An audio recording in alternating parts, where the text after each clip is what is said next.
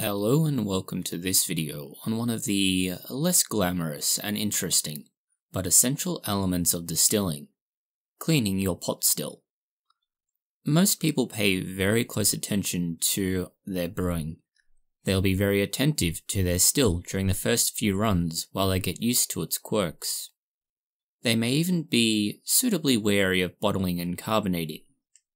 Very little thought will be given to how they should clean the still after use.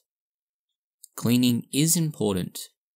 While yes, you are moving a reasonably large concentration of alcohol through your still, you are also moving what could be best described as a sugar-rich solution too.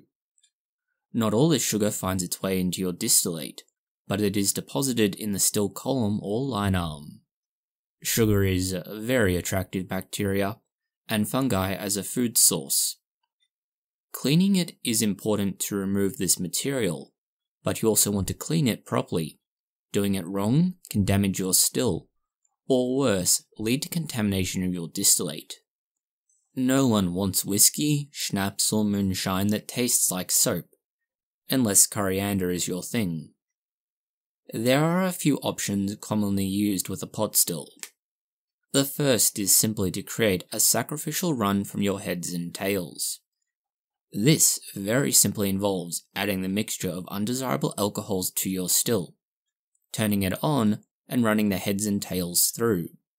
This will dissolve any unwanted material through the ability of most alcohol to dissolve things of most descriptions eventually. The next option is a bit less desirable but viable. A vinegar run. The slightly acidic nature of vinegar will, for lack of a better word, melt anything nasty in your still and flush it out. You can begin by pouring some through the still condenser unit. Repeat this until it runs clear. If you use a filter cloth or coffee filter, you can recycle the used vinegar several times. Another approach is to add this to the still boiler, run it through the condenser just like your normal distillation process, and extract anything that way. This is particularly useful if you have stubborn material that does not want to come out. If you're going to do that, it's suggested that you should leave some vinegar to soak into the line arm and condenser unit for a few minutes, flush this out, and then run it.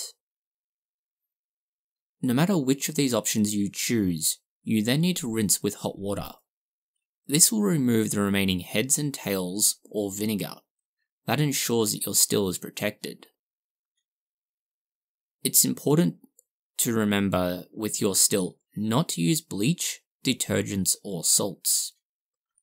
All of these can create a lot of problems for you in very short order.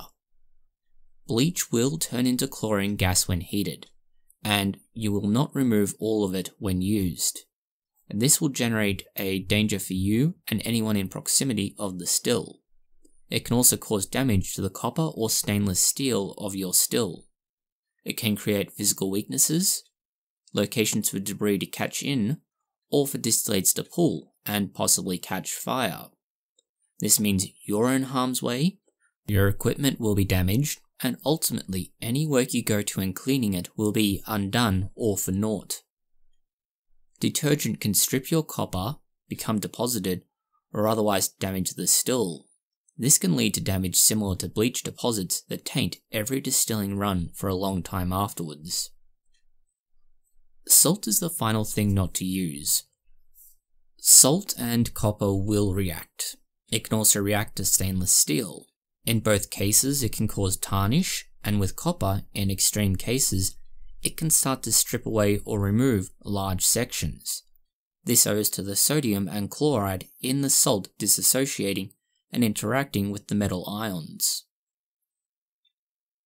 Hopefully this information will help you both in one of the most boring parts of distilling, but also prevent it from becoming one of the most unexpectedly exciting parts of distilling. Thank you for watching this video. If you found it interesting, consider liking, sharing, and subscribing.